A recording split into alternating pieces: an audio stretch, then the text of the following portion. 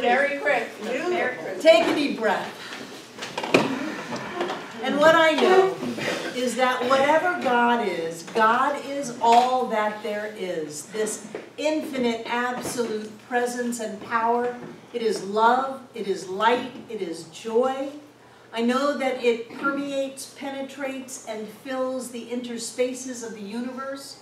I know that each one of us is a point of its vibration into physical form as us. And as such, I know that all of the power of God itself is at the point of us now.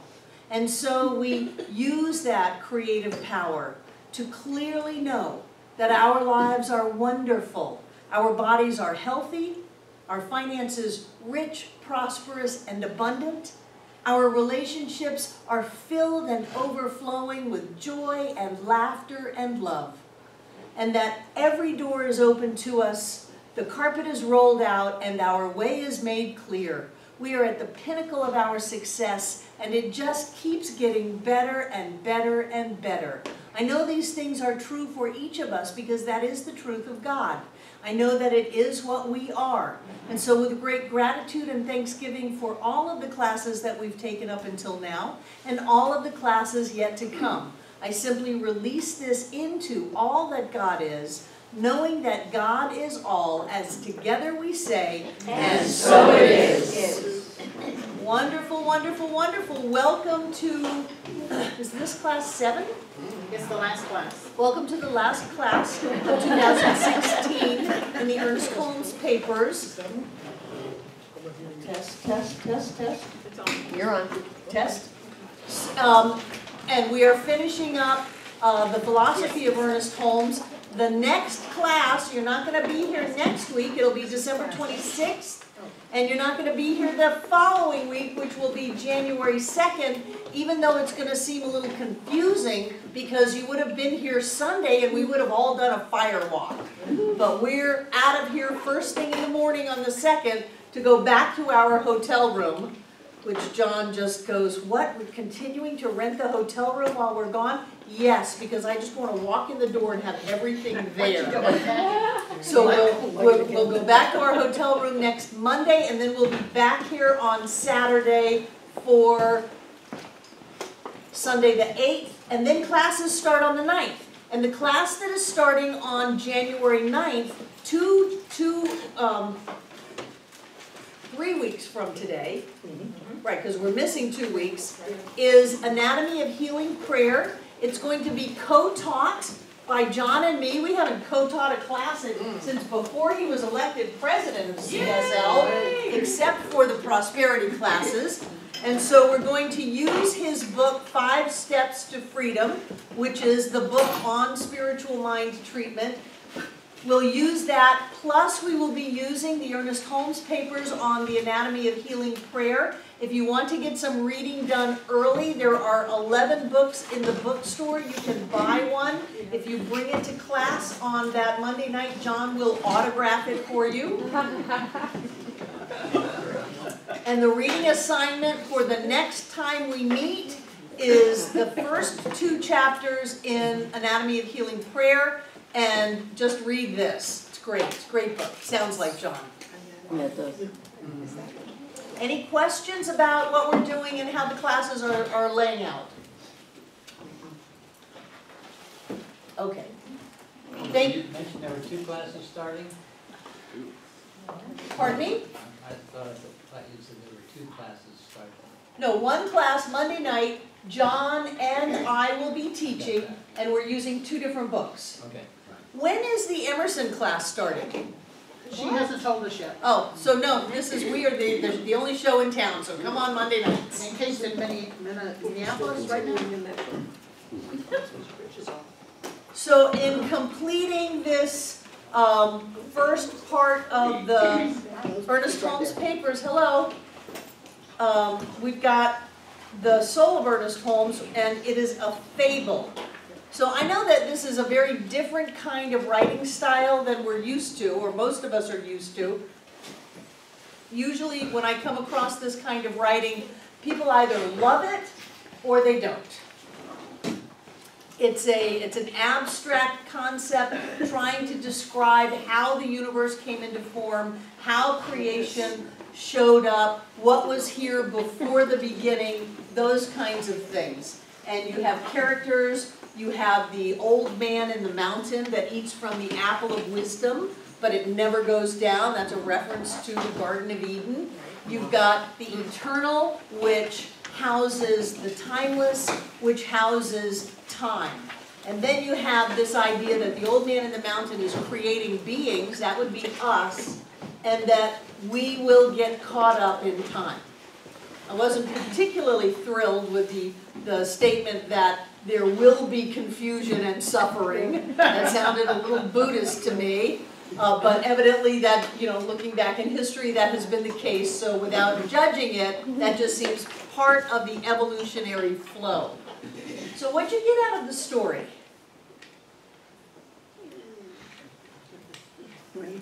Sue didn't like it. Okay. Morgan. I mean, I liked the ideas of how he presented eternity and then timeless and then time, and I liked how he captured them. Like he personified them. He did. It's a story. It's a I don't know that it's a metaphor because it's pretty straightforward, but it's a story. He calls it a fable. So, who didn't read the story? You're looking at me blank. Come on, just fess it up. Okay. I tried. Okay. Old man in the mountain.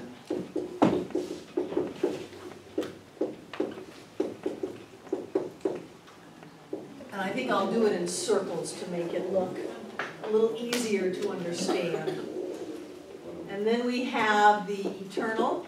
And eternity. Eternity. And then we have the timeless. And then we have time.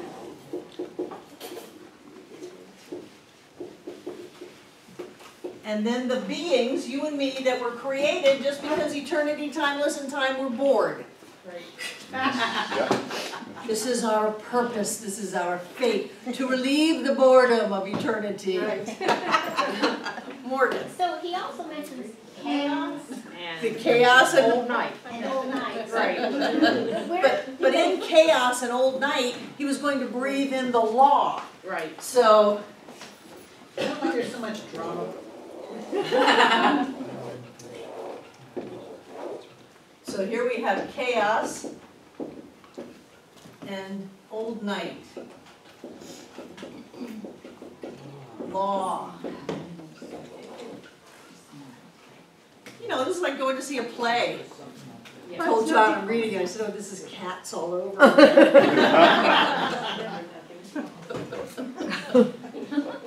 B. Well, it's no different than the stories in the parables. It's no different than the stories in the Bible, than the stories in Hindu Advaita Vedanta. It's the same. It's just a teaching tool. Right, and for people who liked it, come on, I know people liked it. Some of you right-brain people, you loved it. You went, finally I can see it.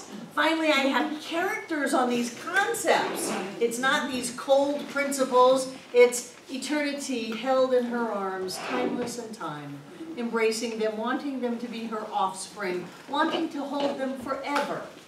And timeless in time were bored, and they said, hey, we want out of here, we want freedom, we want to express, we are energy and movement, understanding that timeless holds time. And isn't that what we've learned? Yes. And that eternity holds timeless and time. And Old Man in the Mountain, I'm not exactly sure. So those of you who liked it, tell me what you liked about it. I thought it really explained well, eternity and time and timeless, how they function together. Right. It showed how one encompasses the other and one is nestled in the other. And I think it showed that very well. It placed personality on time, giving it the anxiousness and the itch to go out there and do something, because that's what time does. And time thinks that it rules all things. And when we are ruled by time, that's the way it feels. When we get into this, oh my God, there's not enough time, and I've got to do this, and that was then, and this is now, and here's my list, and time is ruling us. Not understanding that if we make just a little bit of a jump, we'll go into the timeless. Who else? Who else liked it? Amanda. I sometimes think, well, really, I don't understand what's the point of us, and it's just too much of an abstract concept of why people, why beings, why not just be all airy-fairy and floating around. And I mean, I love being here and this is all great fun, but the way the story was, it kind of made sense of things a little bit. And somewhere in our reading recently, Ernest said that in order for the infinite to continue to expand, which it must do to stay an infinite, otherwise there'd be an edge to it where it stopped, that we must bring forth that experience of evolution and growing and expanding, and that we're here to evolve. We're here to grow, we're here to experience and express. That makes sense to me, but the part I get caught up on is why the physical part, you know. I love the physical. Well, I do too. It's my do. favorite thing, but. I think we stood in line or even played the lottery to get to planet Earth. You know, okay, we've been floating around in different dimensions for eons, and do you want to feel cold? Do you want to feel hot? Do you want to taste fettuccine alfredo with chicken? Do you want to experience physical touch? Do you want to experience emotions? And I bet we all went, yeah, I want that. And then we're out here going, you're cold, that's too hot. Oh, I can't stand these emotions. Not realizing we were nudging other spiritual beings out of line to get up there.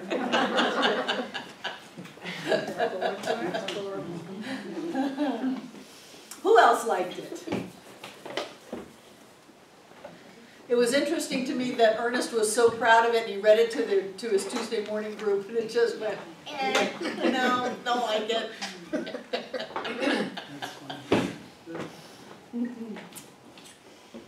Well, this is probably a philosophy that appeals to analytical minds more than Yes. Yes. That's why I was saying, okay, all you right-brained people out there, you loved it. I know you loved it. It gave personality to it. It gave explanation to it. B. I found for myself that it gave me something to hang on to. Anything that I've studied over the years, that I look at it in hindsight, it was just something that I could hang my mind on to explain some of the unexplainable. Right. And that provides me with a sense of, okay, there is some kind of a meaning, there is something. And so I guess that's the way I can process and understand and be willing to go ahead in faith. Good. Good. We don't have a lot of the personality aspects of our philosophy that traditional religions do. And some of those personalities, you know, having your saint to turn to or something like that, kind of smooths over some of the rough spots. And I've never been able to understand that because I was brought up in a Catholic country. And all of the theories, I mean, if I dropped something on the floor, I had to pick it up and kiss it. And I just couldn't understand any of that. It was not nice. Why did you have to pick it up? Because the devil gets into it if it falls on the floor. The devil gets into it? Yeah, What country were you brought up in? Mexico. Oh. Really? Chupacabra? What? Chupacabra? Or the I- devil? Well, that may be one name, yeah. That's, yeah. Then you have to kiss it? Kiss it up to God. You don't Kiss have it up to God. Kiss it to God. Kiss it to God. Ain't that sweet? That's better than the devil got in it. I just go with a 5-second rule. I don't know how. Yeah, it's basically so good. Right. Roxanne. No, it's Robert. Oh, Robert. Familiar with Waiting for Godot? No. Okay. It's a story about two men on the street corner waiting for God. Yeah. And they have a conversation, and they're bored to tears. So this just means that God passed the boredom down. I don't know. Mm. We get it. Mm. If we get bored. If we get bored, it's because we're being bored for God. Yeah. And God gets back what he put out. You know? Right. Right. I can see the bumper sticker now, bored for God. Well, my phrase is coffee for God. Oh, I love that. Who had their, Darcy's, are the ovens off? Yeah. Okay. Who else had their hands on up? I just picked up a sheet pen. Okay. What I want to do, because at the end of every class, what I like to do if I have time, is to look back on what we have learned. And I think that this class has been so amazing and so transformative that we have learned a lot in this class, and we've made some shifts that I can see, and I'd like to believe that we have those individually in the people in the class. So what I want to do is ask you what changed inside of you? What shifted? What did you get? Because I know there were a lot of ahas over the last 7 weeks. And the Ernest Holmes papers are very different. Just a heads up, the next class is going to be different. It's going to be teaching treatment. You're going to pair up with treatment partners, and you'll have a wonderful connection with somebody in the class and probably talk to them once a week or every day, and you'll have intimate experiences of spiritual connection through spiritual mind treatment. Things will happen because it always does in the class.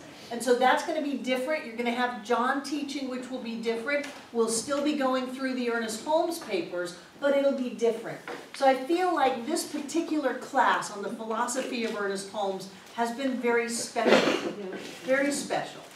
And I'm just wanting to know, because I often feel like I'm putting words in your mouths or in your head about what's happening to you, because that's the way it looks to me.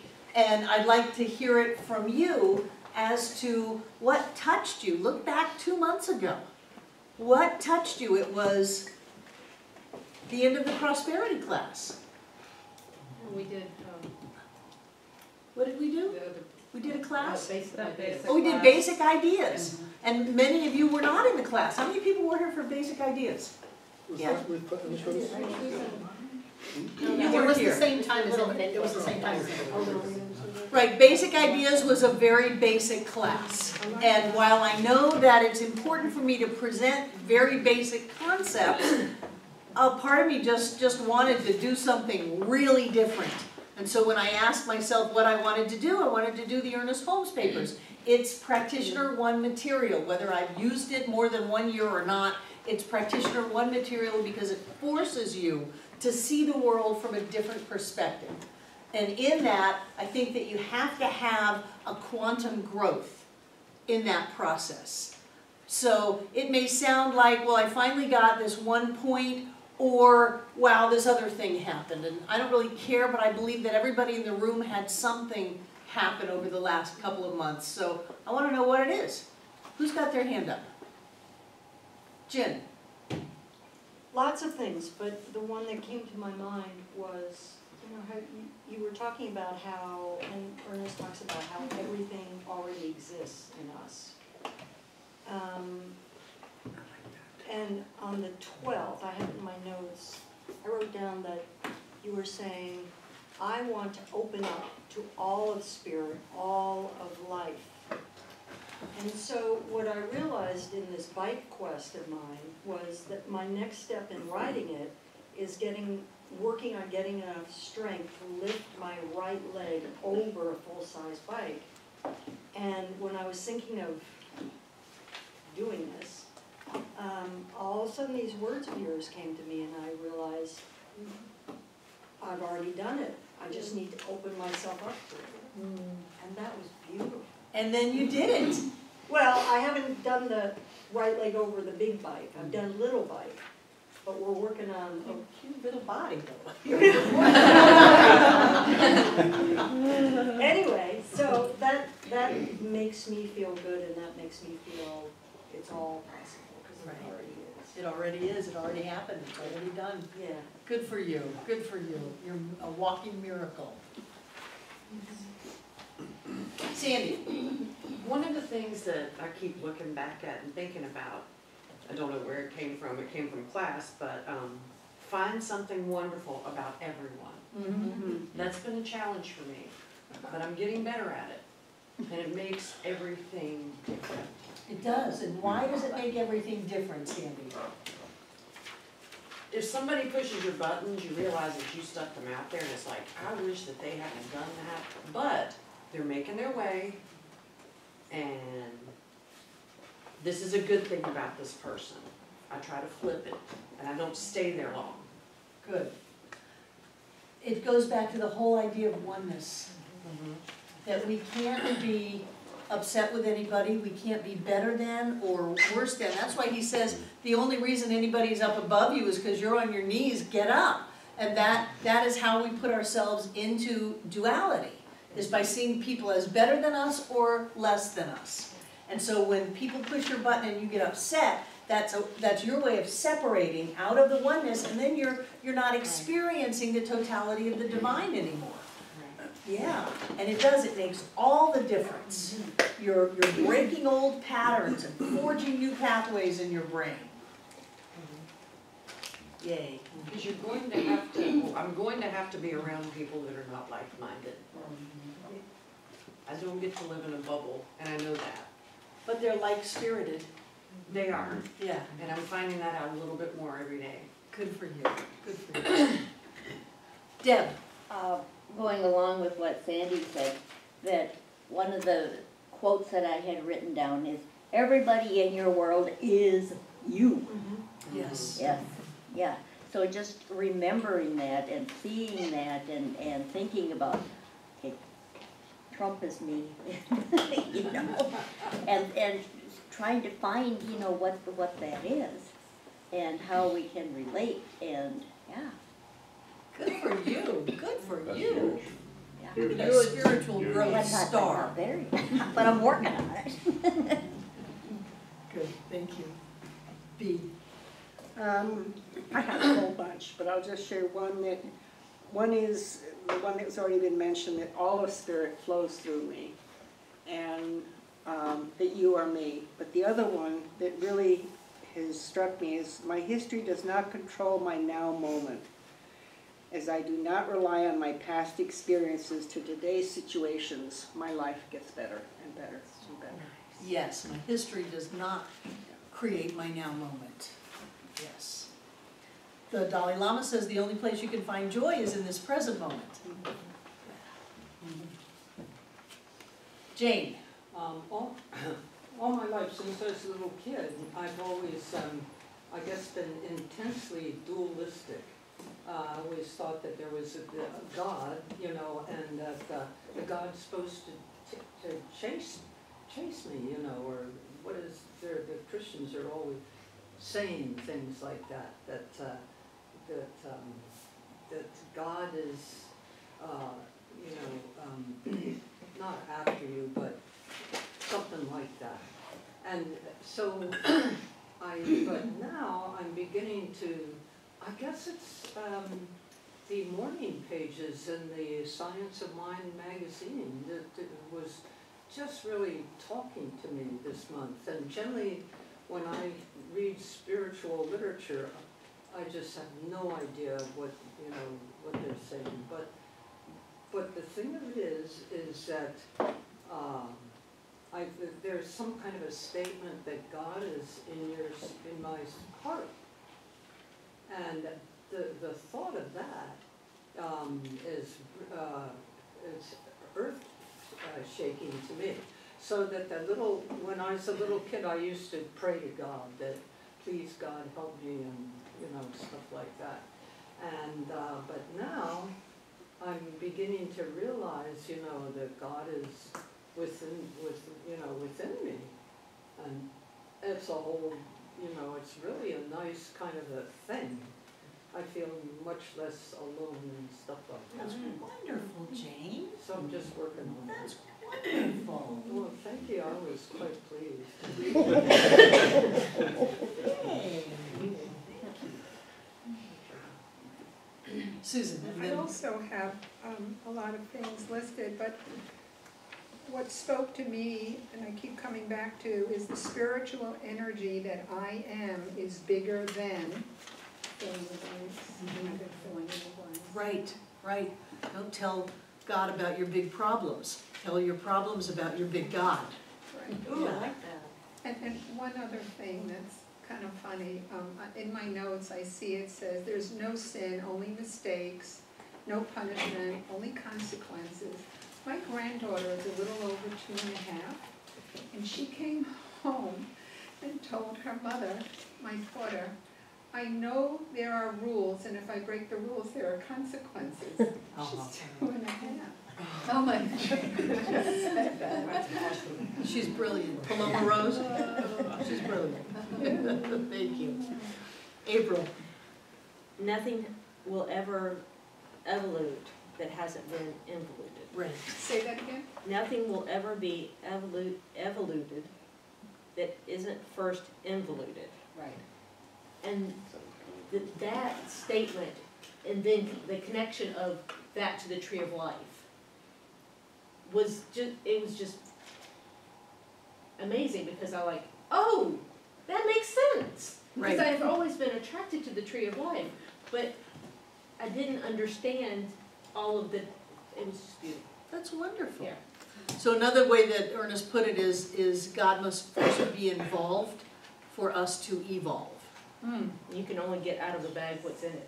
Right, right. And there is that within us. Remember in the fable, they said that there was that spark that would always have us searching for our connection.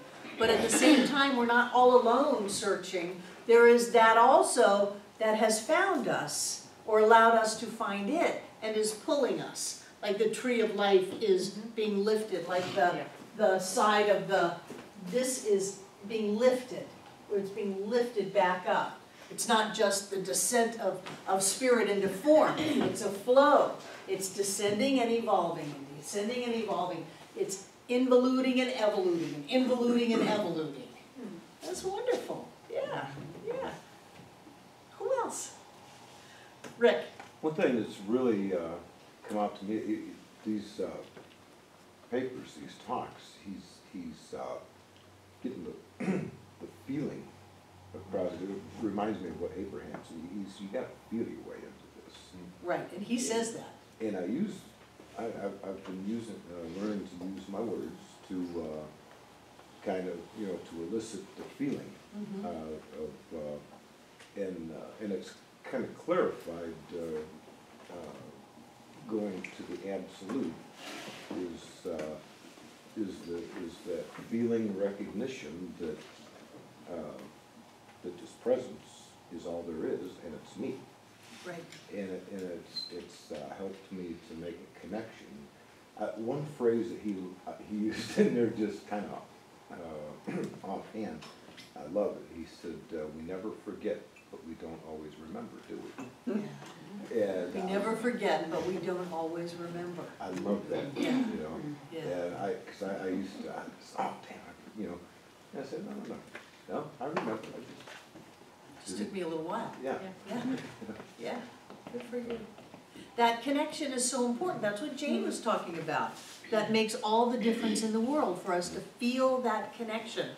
We are not just in a left brain analytical philosophy that if you do 5 steps, you can have this. It's not like that. I mean, it's like that, but that's down here, and we want to go up to here and here and here. So we want to expand that. And it's very much has to do with feelings. That's what I love about the class that we did, this thing called You, which I still get emails of people who listen to that every night before they go to sleep. They just flip on their computer and listen to the part where we had all the lights out and all of that. You two did it first, then Sue. Oh, who else had their hands up? I didn't have. Okay. Jen and then, or Jane and then Jen. Okay, just real quick, what I was searching for, the words, the hound of heaven. Mm-hmm. That's very good. It's wonderful. Yeah, and I thought, well, where is the hound, you know? And, Well, if I could take a picture of your face and compare it with 5 years ago, it's a different person. oh, really? Yeah. Yes, Cool. Well, yes. thanks. Well, the other thing is that every night before going to sleep, I used to pray to God, or whatever I was praying to, and the prayer was, please, dear God, help me, or let me believe in you. Let me believe in you. That was it. So please help me and let me believe in you. Well, I think that that prayer has been answered, Well, I'm working on it. because now you've got a God in your heart. God is in my heart, yeah. That's good. Something's on the wall. There's something in my head.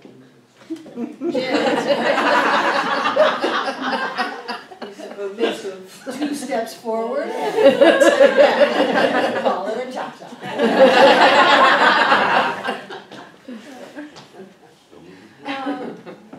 I was thinking last week about the Christmas season and why that is just so lovely and so special. And thinking about this whole thing of oneness and that we are all connected and we are all one.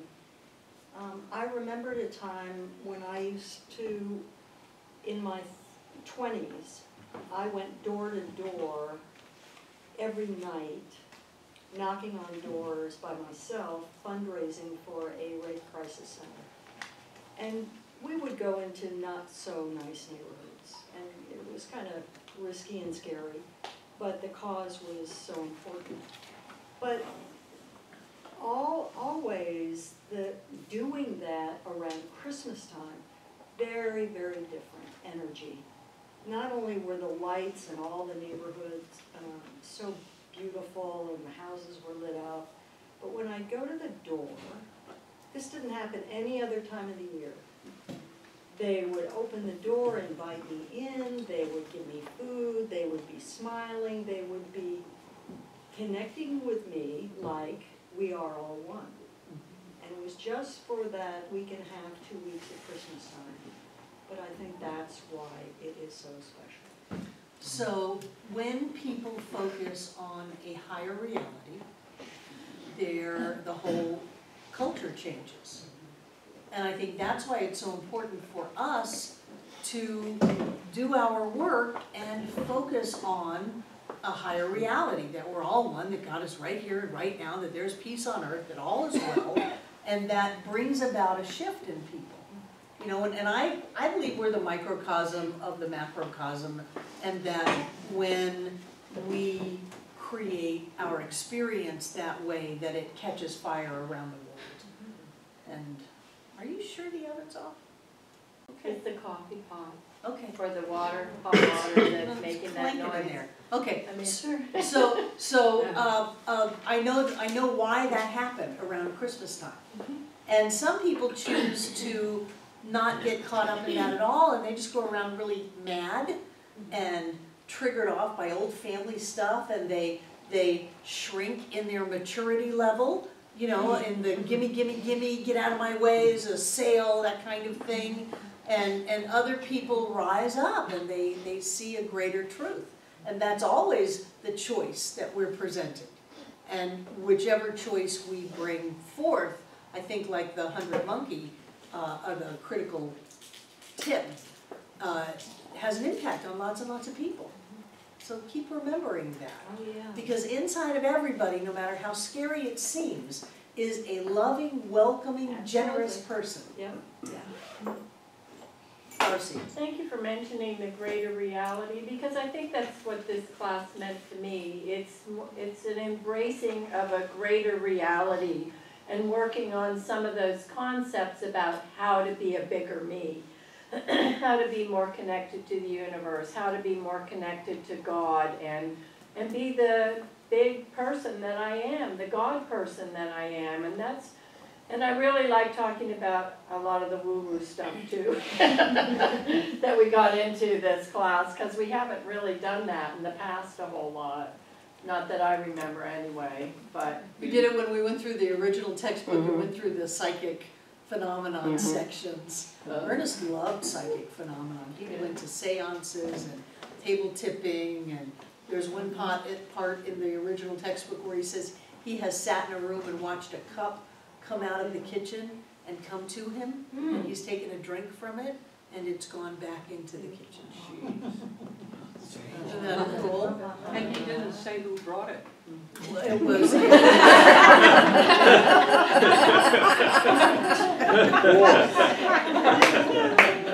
Linda Polly.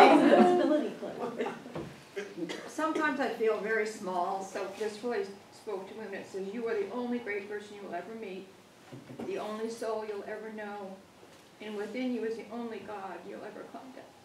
Yeah. Nice. What page is that? 124.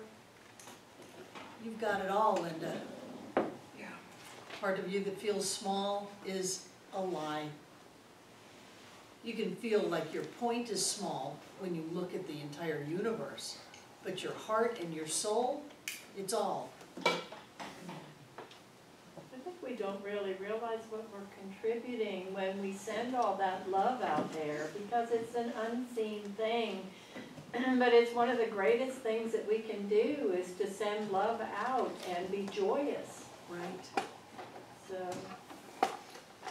Barbara, can you talk, I don't know if I want to hear, if the monkey story has any kind of abuse or experimentation or something not nice to it.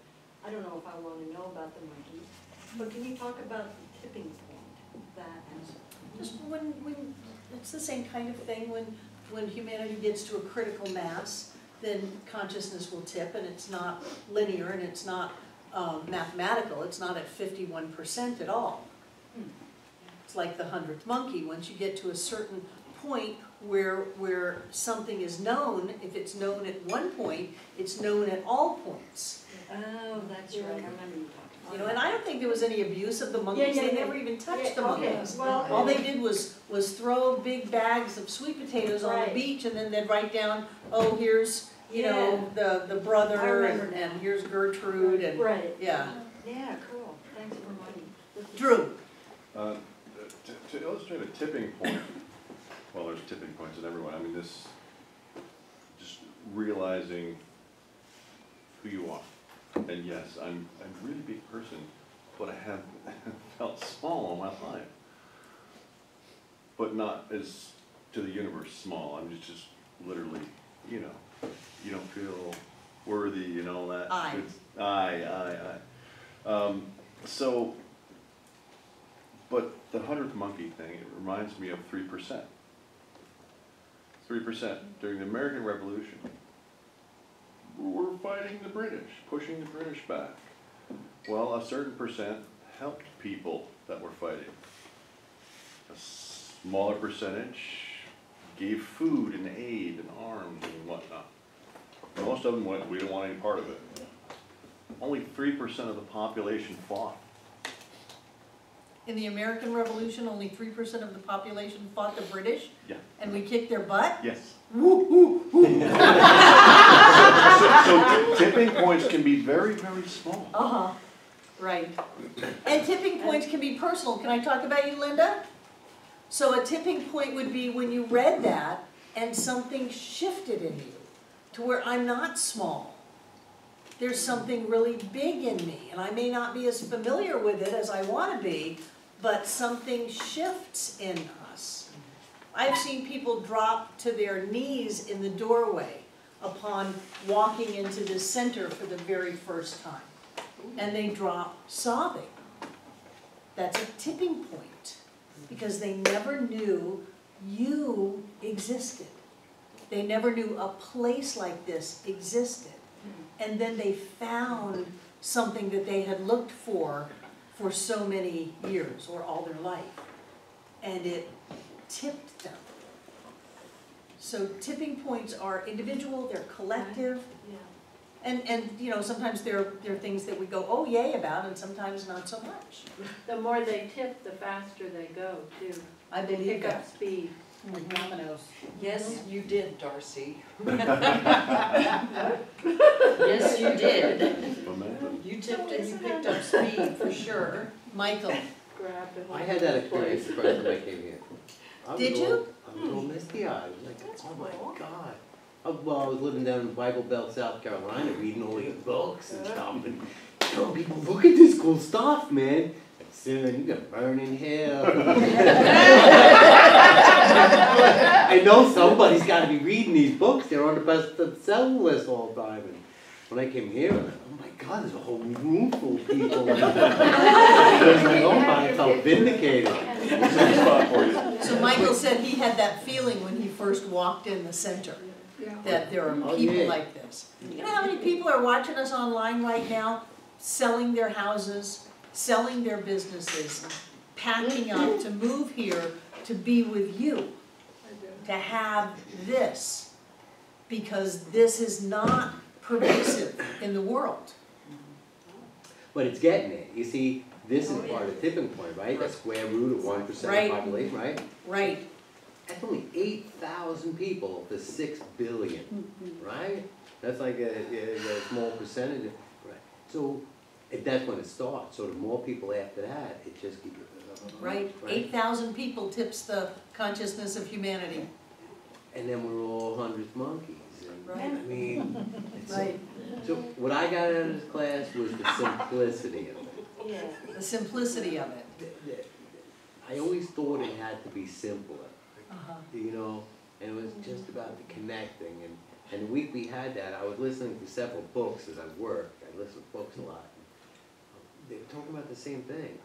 It was Greg Braden and his Bringers of the Dawn. Totally awesome book. And I listened to it like 3 times in a week. But they were just saying the same thing. It's all about how you feel. Just put that feeling out there, and nothing else matters. Right. And even though, I mean, I've been trying to read this book, it just can't get my attention. I try every week, but, and even without even reading, just coming to the class, I'm getting all this out of it, and it's just interesting how it all comes at the same time, you know, it's like the same message from all these different places, all the same, you know. They're finding you, Michael. Seeking you out. Drew. I came here, I didn't fall on my knees, because I didn't think it would be appropriate. And, all right, wow. Inside it was a mush, and going, okay, all right, because I was a Methodist choir boy, raised Goldie pagan, studied every faith, every way. And most of them talk about this. This is the place, and then, oh, let's go. We silly naked apes and our sky gods. We have to pray to them. What? What is that? Oh, it's a guy in a book now. Okay, then, but there's a mountain. We have to go and carry water and chop wood to get to the. No. Oh, wait. To get there, to be revealed that everything is already yours. It's already inside you. Just looking to know from a little kid. What's God? Why are we here? And then, how do you get a relationship with, oh, you already are. And everybody around you is going, yeah, we know. It's like Christmas Day every day. The Christ is born, hallelujah. People, I mean, I search all my life to have a connection with the divine creator of everything. I gotta read this book and be this way and kneel and this and on the what moon and how you, no. We're human. We're already it. Yeah. Everything's already happened, we're all, yeah. Wow. All right, Christmas. Yeah. Yeah. Thank you. David? So I'm in the same space with Michael and Drew in many respects. And I appreciate in the book that this was definitely the best articulation of a holistic viewpoint of who we are and why we're here. And in many ways, the only separation that exists is my idea that there's a separation.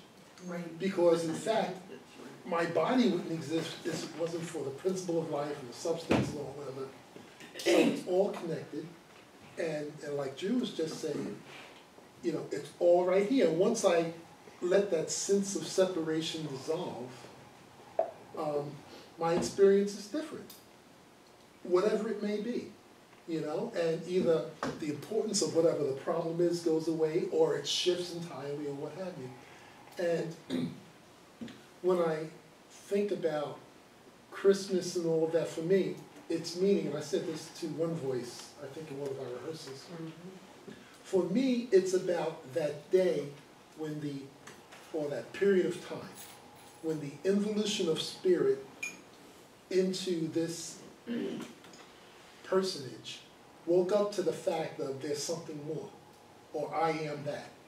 And there's several steps, probably. but it's huge. It's huge. You know, it has nothing to do with G. I mean, yeah, good for him, you know? Yeah. But good for me. Yeah. You know? Absolutely. And it opens up a huge doorway that where the inclination to go to victimhood just isn't there. The character of God is my character. The word of God is my word. You know, I can choose where I want to live in the ranges of being. You know, words don't do it justice. And like Rick was saying, at some point it's just got to be feeling and perception, because words and their boxiness and limitation just don't do it. Right. You know, it's got to be something more than that. So I love this book. I think it's Good. Yeah. I'm glad. Make it a cough drop. I can keep talking. We know. Who just had their hand up? B. I guess the proof of the pudding for me, what we've studied so far, is that when John gave the blessing that Sunday, I started off with trying to bless somebody that I was having an issue with. And, excuse me, all of a sudden, something within me said, no, you gotta start with yourself. Now, I'm gonna say this, I bless myself, I love myself, and I am complete. I could have never said that about myself out loud, having even a shred of belief on it. Now, for what I said earlier, it's been personalized, it's in me now, and I can say these words and actually sense that there is truth there, no matter where my brain might go. That's a healing. That's a healing. Yeah, I know. True. I want to add to what I said, briefly, because what B said rang. It's not in me. It shifted from a belief to a knowing. That's massive. That's huge. That's huge. It's huge. Huge. Sue. So, this was my favorite class so far, and, you know, and I think I know why. I love his straight talking, and the simplicity of it, and how much I felt like I was connecting with this man, as though he were alive in the room with me as I was reading.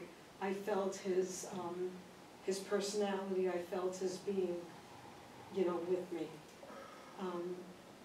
And, the talk about everything existing all the time, and it just took away the whole concept of death and finality or anything like that, and I just, really appreciate that I understood that, and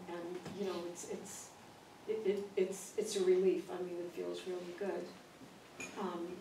So the book, the book is really great, But a lot of what did it for me was, Barbara, how you ran the class. It was different, and this is not a criticism of any other class, but for me, you were so open, and you allowed so much in, and you went to a level that I have been longing for with this group, in this place. And you just allowed it all to come in. And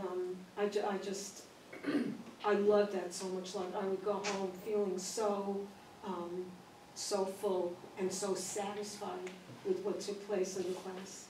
So I just want to thank you for whatever it is. I don't know if I could say like the change in you, but I feel changes in you too, because we're all growing all the time. And I love it. So thank you. I think something important is happening. Yeah. And sometimes, am I leading or am I just holding on? Yeah. You could be one of those monkeys.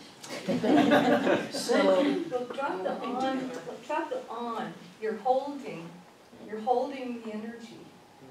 For all of us. That's what I see. You're anchoring something as we all move to a higher level. And I observed, this is not so much about me personally, but what I know about Ernest Holmes is he went through all those years of analysis and combining information and ideas. And when he got to his last years and did his more personal talks, he became more the mystic. Yeah. It's like after the information is processed, you can just process it for so long, and then you rise above it into that non-mental level. And I think that's what Sue's talking about, where we're going more in the classes. It's not just about analysis. I agree. And we're mirroring each other. Right. And feeling like this is at the Prac 1 level, the upcoming class of treatment. I mean, you kind of use some steps, but the whole purpose of that is to go with another human being, another soul, to go somewhere that is the absolute knowing of perfection.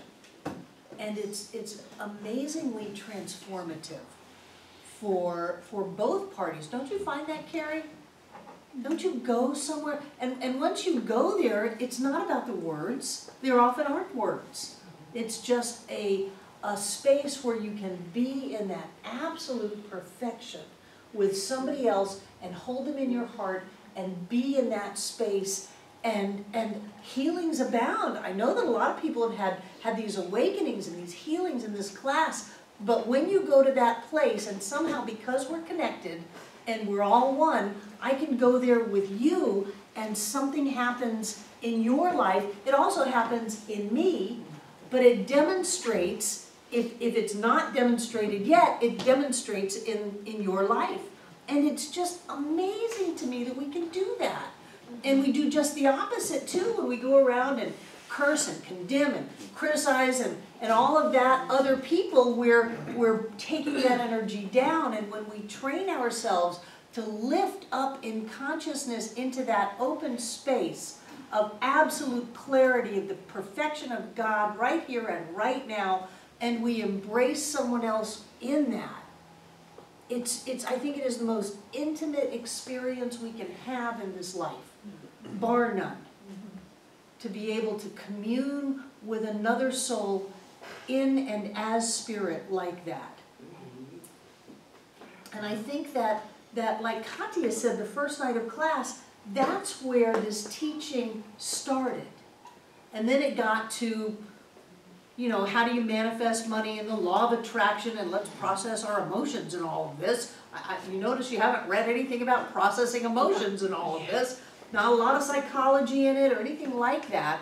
And what she has said over the years is that she sees the teaching be dummied down for the masses. And I think that these ideas of Ernest's help us lift up, and that's where I want us to go. I want us to lift up and be so clear about the presence of the divine, bar none. I am Donald Trump. You know, and I will look at that inside of me, and I will find a place of love. To be able to do that, I do believe it's the tipping point, the 100th monkey, and then we can change the entire world. When I first came here, I was intimidated because I'm like, oh, she's so spiritual, and this one over here, I could never be that, I could never have that.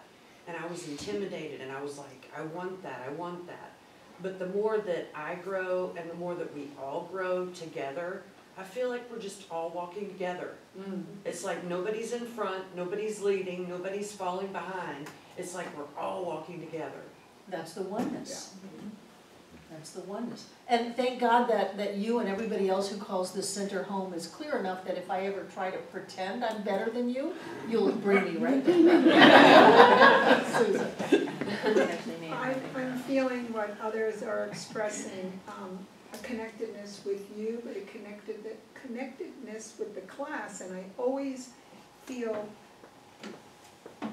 grateful in my whole entire being to be a part of the class, but even more so, I feel like not only I am one of the chosen ones to be here, I feel like our class is a chosen one, and I'm using the word one specifically, that we are one, and I look at us and I feel such pride in who we are and where we're going together.